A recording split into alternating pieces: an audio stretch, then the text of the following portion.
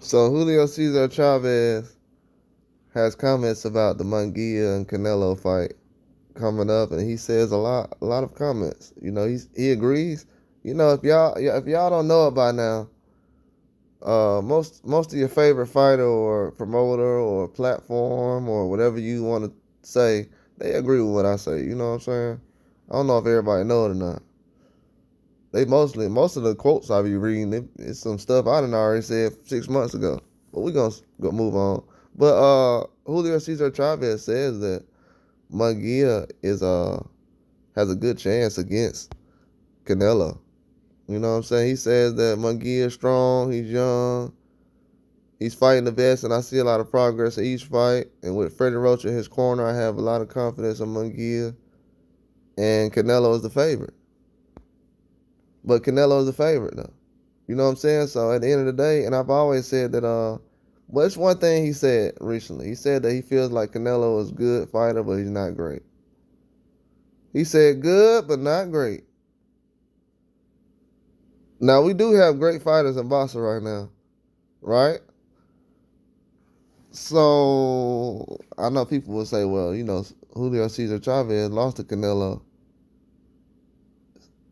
so he's good, but he's not great.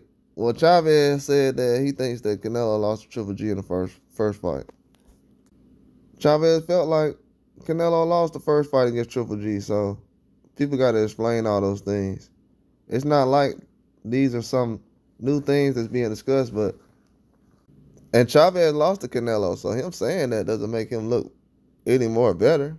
And he was on performance enhanced, all that other stuff, so it doesn't make him look any better. He knows that. But he also knows, like, man, come on, man. You know what I'm saying? That's how Chavez is looking at it. Chavez like, man, I could have been in the same position you were. You know what I'm saying? I could have just went around him and not even fought him. That's how Chavez is looking at it. But also, he's looking at it like he's telling the honest truth. He's like, I don't think he's great. I just think he's good. That's not something that I can't tell Julio Cesar Chavez Jr. I can't tell Chavez Jr., hey man, I Canelo great because of this reason, this reason. Chavez like, bro, I'm on his resume. You know what I'm saying? If I wanted to call Canelo great, he would have been on the resume. You know what I'm saying? But I don't want to be looked at as, oh yeah, man, I fought Canelo, so yeah, he must be great because he fought me. No, he's not even looking at it like that. He's like, yeah, people don't understand. I throw my own stuff under the bus.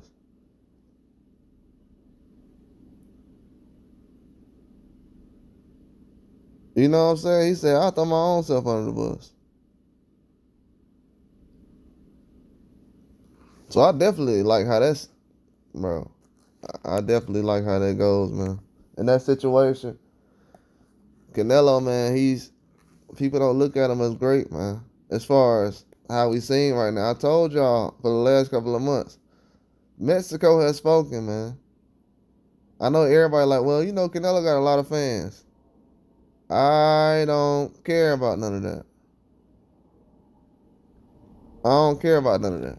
What I care about is the truth. And the truth I'm hearing from Mexico itself is, nah, what he got going on right now, he fighting Munguia. We look at Munguia as the guy who's challenging himself. Think about that. They look at Munguia as the guy who's challenging himself. They don't look at Canelo as the guy who challenging himself. You know what I'm saying? It's not. Not when you sitting up here like, yeah, Munguia, we're gonna do this. Nah, bro.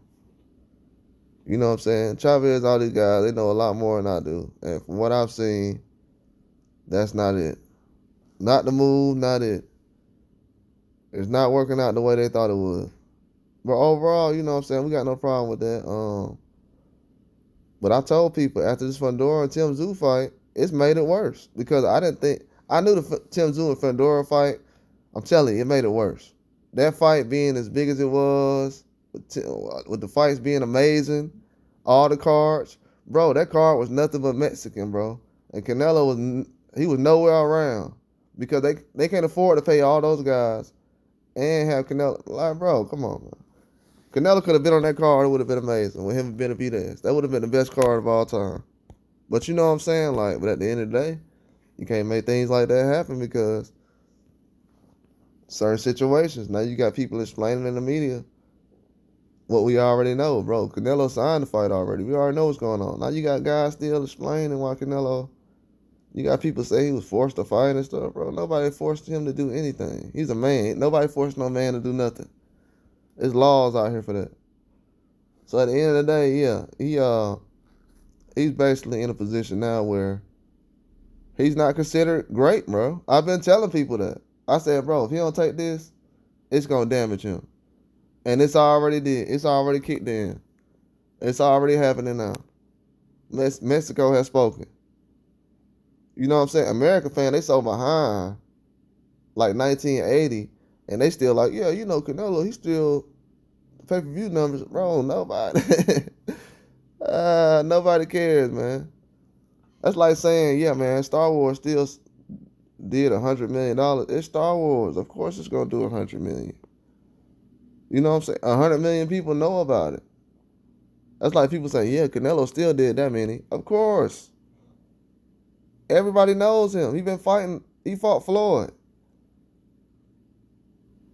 And I heard he's still not worldwide. So what are we talking about? And I'm talking about worldwide. I ain't talking about 600K. 600K ain't worldwide. 600K ain't worldwide. That ain't nationwide. But yeah, that's all I got though. Like and subscribe.